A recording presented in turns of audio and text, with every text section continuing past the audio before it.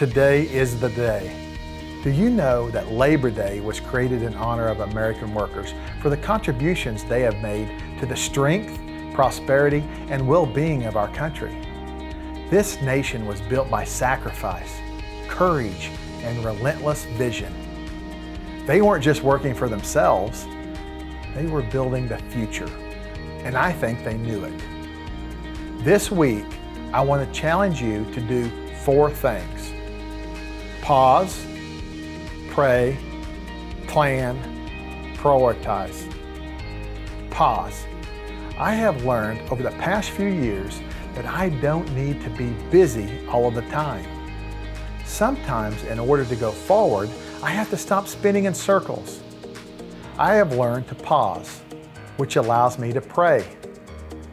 I need God to become what He has called me to become. It would be foolish to think that I would do His work without His power.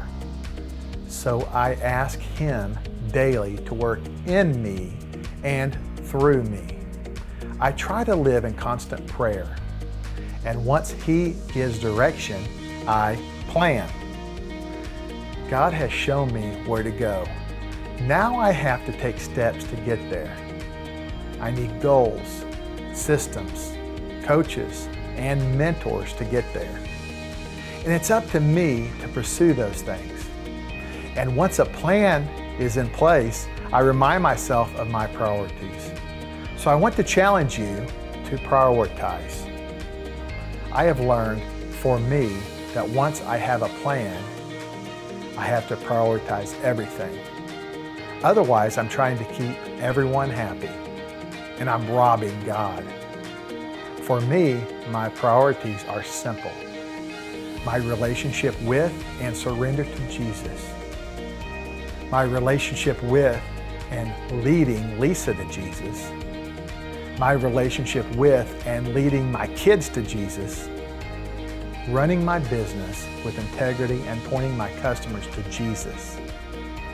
Pointing my community to Jesus. You might notice a common thread in my priorities. That's because my priorities come from my identity, and my identity is in Jesus. Who are you, and where are you going? Pause, pray, plan, prioritize. Today is the only day you have.